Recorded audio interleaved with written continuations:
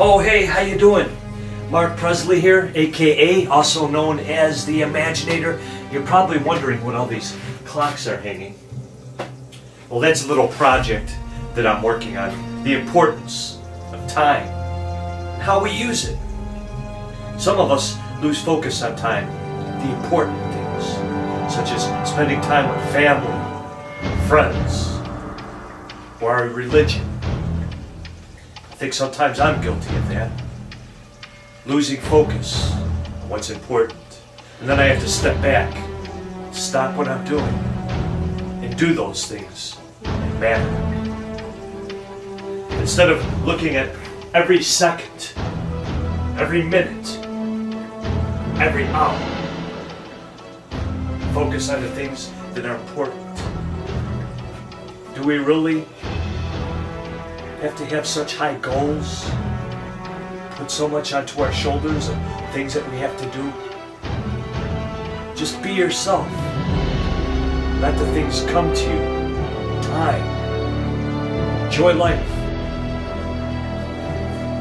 Hope that this little talk of time has enlightened you.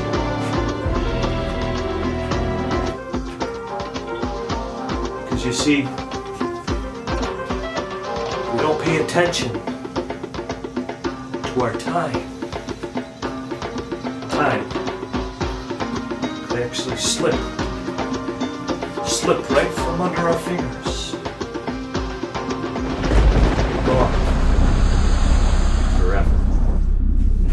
Right now, I gotta use my time to pack up because I'm going with the family to the Chicago Magic Competition. This is really exciting because this is the first time ever that the Imaginator is entering into a contest. So I'm really excited. And right now, I'm going to be packing up my gear to do something exciting. Show some cool magic and introduce magic in a new, exciting way. Right here, got the Imaginator chest plate, front plate, back plate. We have the Imaginator. Oh, here's the shirt. Imaginator fan. That's cool, huh? I gotta work on catching it though. One more time. And, all right. Imaginator shoes. Superhero shoes. Gets packed up. And let's see. Gotta have Imaginator gloves. They look tough. And Imaginator warrior gear, protective coverings right here, and let's see, we also have the Imaginator pants,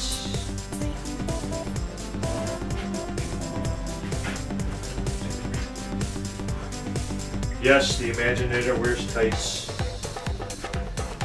Just goes with the superhero thing, I'm sorry.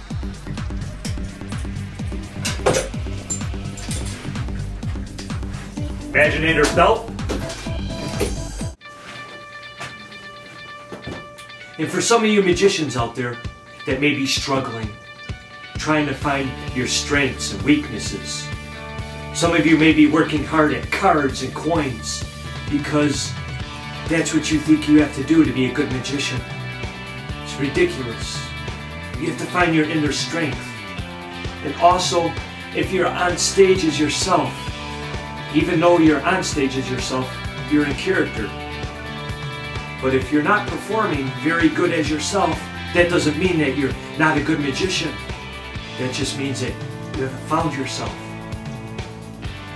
Many movie stars do a great job in character.